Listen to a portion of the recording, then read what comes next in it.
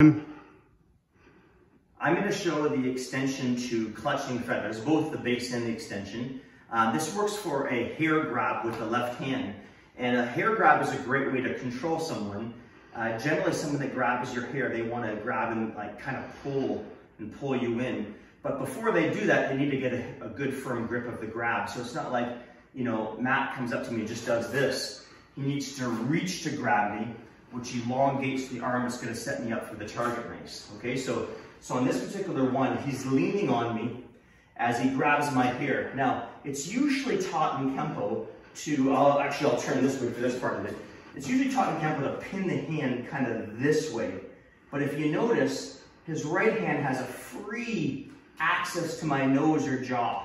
So even though I'm still pinning, my face is wide open. So I'm going to do kind of a bit more of what we do in Gracie Jiu-Jitsu and then adopt to this. So I can still see, and it's very difficult for that hand to get through with the right punch, because I view this as they're grabbing me left, but they really want to hit me with the right.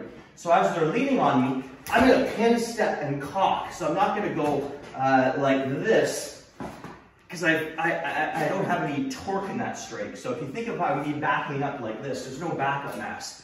So I want to compensate it by, as he's leaning, getting my base so my shoulders are towards him, and I have this tight, and then as I unwind, boom, that's where the middle knuckle strike is going to come, rather than just striking already from my neutral bow.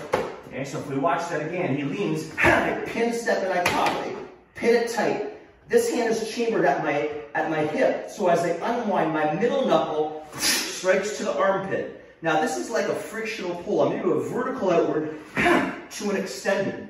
And with this hand, it's going to hammer fist the nose, but as it does, I'm going to hammer the groin and heel scoop to the groin and move away. Okay, so normally the base ends at the hammer fist to the nose. Some will stop it at the heel palm, but the extension is very short.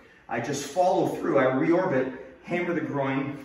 Maybe his hands hold where it hurts, so maybe the heel scoop might get the fingers, that's okay too.